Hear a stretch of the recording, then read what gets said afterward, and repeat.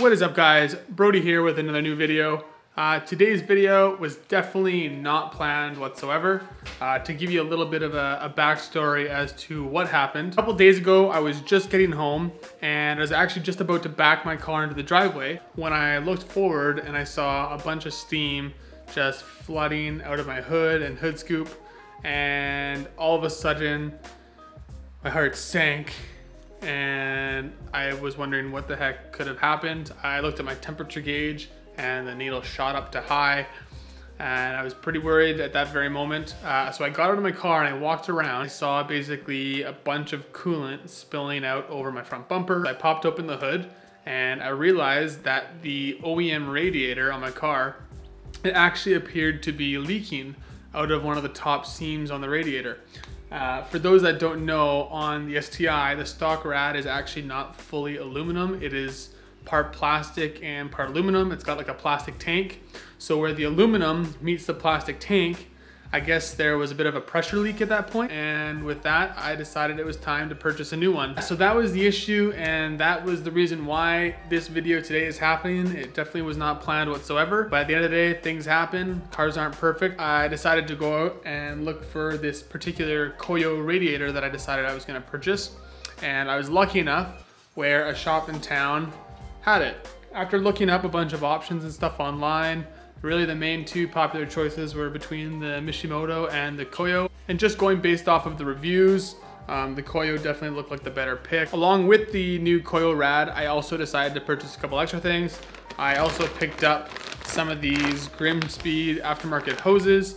Hoses are definitely a good thing to replace while you're doing this. But then lastly, the coolant. I think you can get away with most coolants, don't quote me on that, but I just decided to stick with the Subaru coolant, and I just picked up the pre-mix, the 50-50 mix. Alright guys, and just so you can see where exactly I was talking about, I don't know how well you can see it, but this is the top of the radiator. This black piece is actually the radiator tank. So that is actually right here along this seam. That is actually where I experienced the coolant leak. It was actually just bubbling up right here, and quite a bit of coolant actually leaked out. So first thing I'm going to do is just pop this piece of the intake off. If you have this piece on your car, it is just two 10mm bolts. So pop those two bolts off and then we can get this thing out of the way. Once you get your car jacked up and get some jack stands or something underneath, first step, you'll have to take this plastic skid plate off if your car actually has it on there. There's like 4 clips and 5 bolts. So you'll see a couple clips right here.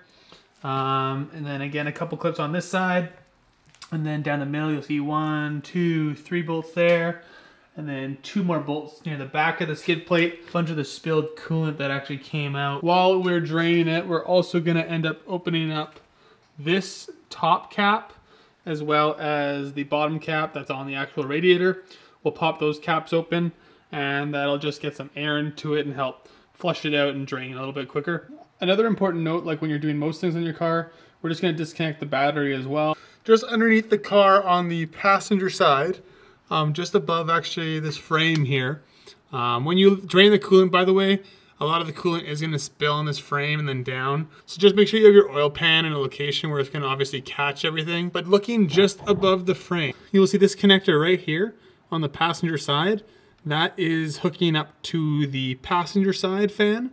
So before we actually start draining it, I'm just going to disconnect this fan while we're here. And if you look just below that fan, right on the end there, there's a little cap. Twist that counterclockwise and that'll loosen it up, and the coolant will just start spilling out of there. So, but anyway, before that, we're going to disconnect this connector here to the passenger side fan. And if we look over here a little bit more, right there, it's right above the lower radiator hose. That connector, we'll also unplug that one going to the driver's side fan. So we'll get those disconnected right now just to kind of get that part done with. After we disconnect those, I'm just going to remove that plug and start draining the coolant out. I took the drain plug out and now it's starting to drain. I also went and got the 2 connectors taken out. By the way, it's easier to take that stuff out from the top. The passenger side connector I took out from the top. The driver side connector I actually had to take out from the bottom.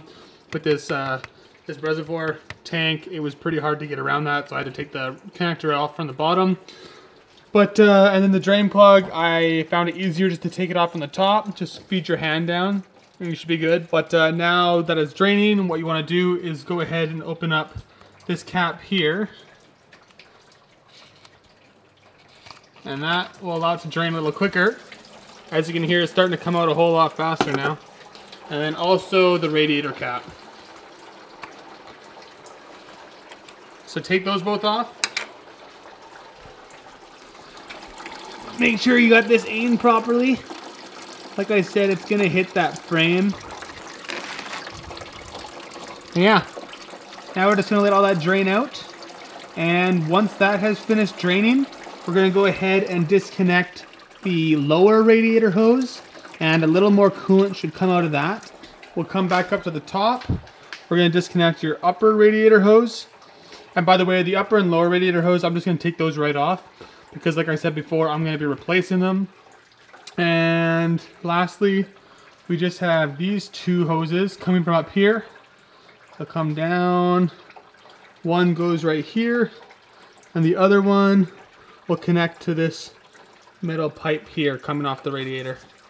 So right there. We'll take those two off. We'll disconnect the bolts, holding the radiator in place. Also, just so you can get an idea for what that drain plug looked like, this is it right here. I don't know if it's gonna focus. There you go. So that's what it looks like. As you can see, it's just barely dripping now. So pretty much all the coolant has drained out of that part of it. Now what we're gonna do is move over to the driver's side again. And if you can see, this is our lower radiator hose. So these two clamps that you can see are on it, we're gonna end up disconnecting those. And be careful because more coolant is gonna spill out of this tube. It helps also just having an extra oil pan. That way I can leave the other one in its original position and just let it catch the last few drops. That way it doesn't leak on the floor. And then I'm gonna pop this one underneath the lower radiator hose. So when I loosen those clamps and pop the hose off, it'll catch whatever spills out of that line. Next step we're gonna do is pop this top radiator hose off. Also, I'm gonna try and wiggle out this power steering tank here. Actually, before I take the power steering tank and pull it up, I'm gonna disconnect the radiator hoses first. There we are. And we're gonna take these two smaller hoses. We're gonna do the same thing, disconnect those. So disconnect that guy. And just wiggle it off. Should come off pretty easily. Like so. And again, this one should slide off pretty easily as well. And as for this power steering tank here, be gentle because you don't want to break these hoses. You'll have to kind of slide this guy out of the way just in order to get the radiator out, just because it kind of crosses over the fans. And in order to get the whole rad out, you want to get as much clearance as possible. Alright, so there you can see, I've got this kind of up and out of the way. Gives us some more room. So these two bolts here basically are what hold on to these metal brackets. And the top of the radiator, it has basically two pieces that come up through these holes. So when we take these brackets out, we're able to pop these out of the way, and we should be able to lift the radiator out. Alright. So take those bolts out of the way, and then these brackets should just pop off just like so.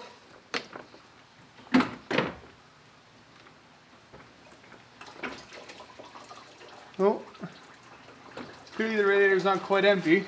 I'm just kind of leaning it to the side and helping some more drain out. We'll probably just take this whole thing off now. There you go.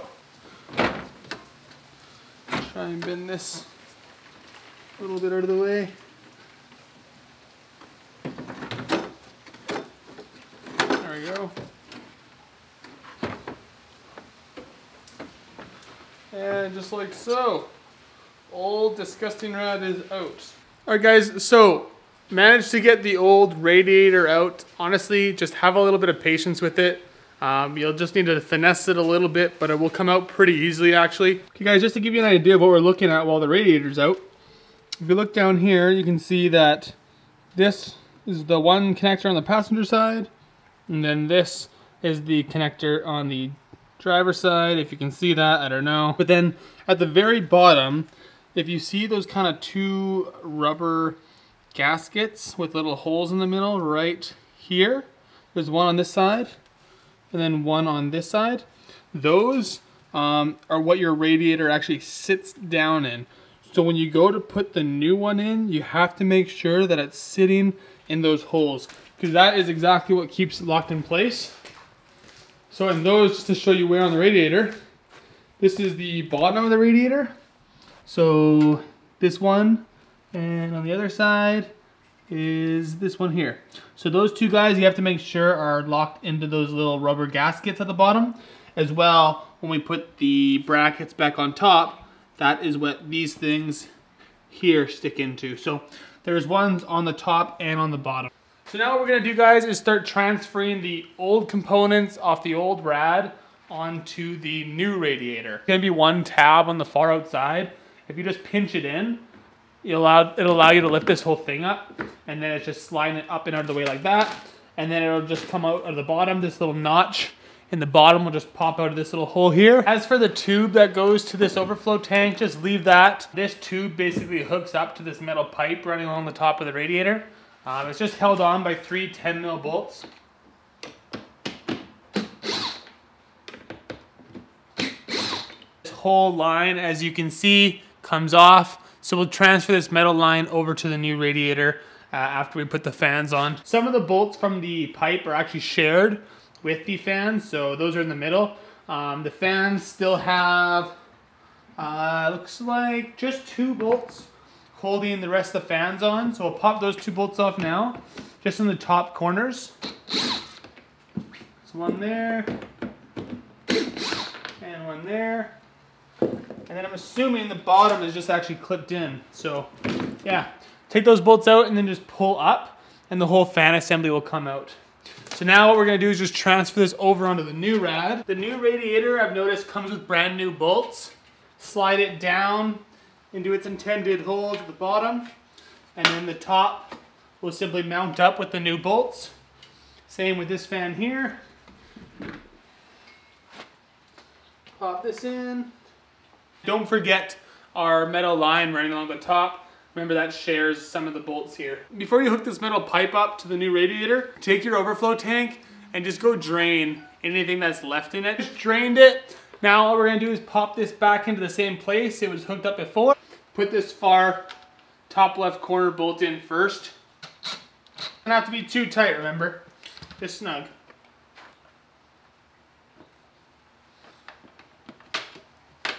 Get this thing back in place. Like so. Let's put the rest of our bolts in.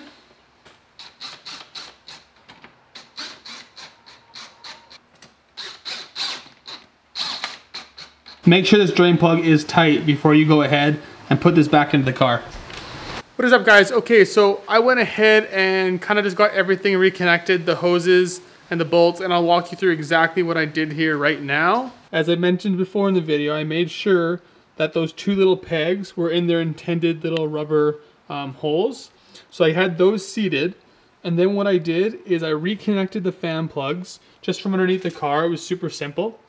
Then I got the lower radiator hose in place, and I got the bracket cinched up and tightened. So then I moved back up to the top. What I did first was I got my power steering lines and container here in and clipped back in. So there's actually a clip, I don't know if you can see it, right here where my finger's touching, that this hose, the power steering hose, clips into. So this power steering hose right here should actually go over top of this black pipe. And again, the black pipe I then connected to the inside thinner line, as you can see, and then the thicker outside line that connects to this outside nipple on the radiator at the very corner. And I got the clamps back on both. And so after that was done, I went ahead and got the upper radiator hose. And as you can see, I got my new Grimspeed one on. I went ahead and Got these brackets, put the pegs through the holes, as you can see, and then I bolted these brackets back in. So now the rad is basically locked into place again. Also, this tube here, it just connects back onto the nipple here by the radiator cap. This little intake snorkel piece, I'm gonna go ahead and put that piece back in. And then I'm also gonna go ahead and just put this plastic skid tray back underneath the car. So I'm basically just gonna get everything back into place. What is up, guys? All right, so we are back. It's the following day. I just got home from work a little bit ago. As you can see, obviously I got this back on, and then underneath the car, I got that back on. But yeah, so once you know everything's tight, everything's secure, everything's back on the car, what we're gonna do is, like I said, start filling this up. So I think to try and be a little quicker, I'm first gonna fill up the radiator, and then once that's done, I'll seal the line, and then I'll move my funnel up to the highest point, and then proceed with trying to add more coolant into the lines. And then once I feel like that is stopped, that's when I'll go ahead and start the car and let it idle. I went and picked up my new radiator cap, so that looks pretty cool. And this is the funnel that I will be using for this. This is like more or less a coolant funnel, really. As you can see, it comes with a bunch of attachments, and those are to actually hook up to where the radiator cap would connect. And that basically just ensures that there's no leaks. As you can see, it has a little bit of a plug, so you can add a bunch of coolant in here, and then obviously once the radiator is full and no more coolant can go back in, you can simply just squish this down. It plugs up the funnel, and then we can move our funnel and coolant to wherever we need it to go. So as you can see, I went ahead and just put this plastic adapter on top of the radiator cap area, and now I should be able to plug this straight in. We have a nice tight seal, so there's basically no coolant that can actually spill out. Yeah, I'm just gonna start slowly pouring this jug. I don't know the exact number, but I think the amount of coolant this is supposed to hold is around it's just under 8 liters. And then once I have a bunch of this stuff in, I'll slowly start to add some of the additive in. So I've added most of the first jug into here, so I'm going to take this moment to add some of this additive as well. Make sure you shake it up. Okay, so just an update. I've added about, I'd say, half of the other jug in there so far now. And I can actually see the coolant just inside that hole, so I can tell that the radiator is probably as full as it's going to get. As well, if I look over here, you might not be able to see it on camera, but I can just see the coolant starting to fill up in here as well. I end up taking this funnel out of here, sealing this up with the new radiator cap, and then once I've done that, I'm not going to open this radiator again. Basically what we're going to do from now on is I'm going to continue adding more coolant as I can. I don't know how much it's going to let me, but while I'm adding coolant, I'm basically going to try and burp the lines a bit, maybe squeeze this upper rad hose, try and get to a point where the air bubbles start coming out, and then maybe it'll allow a little more coolant to go back in. And then once I feel like I'm at a standstill there, I'll end up going and starting the car and letting it idle and turning up the heat, and hopefully that'll clear some more of the lines and draw some more coolant in and push some more air out. So that is kind of the process and the strategy that I'm going to be taking. Okay, so once again, I'm just going to start adding some coolant now to the top part here. Radiator cap's back on. And then as you can see that little bit of coolant in here still now. What I basically did, and I think I've gotten to a point now, is I tried squeezing the upper rad hose and the lower rad hose, and it was working for a while, or I don't know if you can tell, but when I squeeze the hose, you can see how the coolant kind of comes back up a bit. So for the first while, what was happening was I was getting a bunch of air bubbles. So I could tell I was squeezing out some of the air, but it's gotten to a point where no more air is coming out this way. So I think I've basically reached a point there. Just gonna top this up a little bit, and then we're gonna go ahead and start the car. And when you do that, just keep an eye on the operating temperature. Make sure it doesn't go too far above that first dash. And also we'll get the heat turned on and everything, but I'll show you all that. I'm gonna turn up the thermostat so it's as hot as it can go. And then with the fan, you just want to turn that down so it's on low. Not off, just low. So full hot, and then fan on low, and then we'll just put this setting to where it's coming out of the top vent. So that way we can feel it getting hotter. because if the air out of the vents is getting hotter and you start noticing that, that's basically one way of telling you that the air is starting to come out of the lines, which is what we want.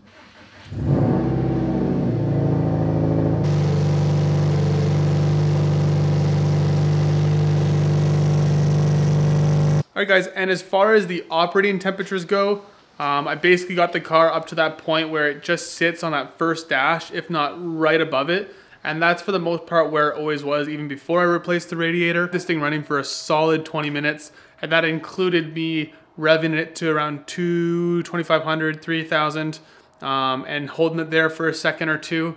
So I did that, and it stopped bubbling for like the last 5 minutes I had the car on. So that's when I figured it was done letting the air out. As far as the heat goes in the car, the heat coming out of the vents, it started getting really hot. So that's also a good sign. What I did is I went ahead and I put the radiator cap on that top portion of the coolant system. And so right now, all I'm gonna do is just let the car cool down. And then what I'm gonna check on is the overflow container. And hopefully when the car cools down, some of the coolant would get sucked up back into the overflow canister. So we'll see if that's the case. I might end up topping that up with just a little bit of the extra coolant that I have, but we'll see what level it's at. It should be somewhere between that min and max on that container. I actually just thought I would wrap things up here. Like I said before, I'm just waiting for the car to fully cool down. That's really all you guys need to see. And hopefully that helps if any one of you also want to do something like this to your car. Overall, the job really isn't that complicated, just a bit of time and patience. If you did enjoy the video, definitely smash that like button. We'd greatly appreciate it. And as well, if you haven't already, definitely subscribe. I got a bunch of other videos on my channel you can check out as well. I have a bunch more planned here in the near future. But other than that, guys, I hope you have a great rest of your day, and we'll catch you in the next video. Take it easy.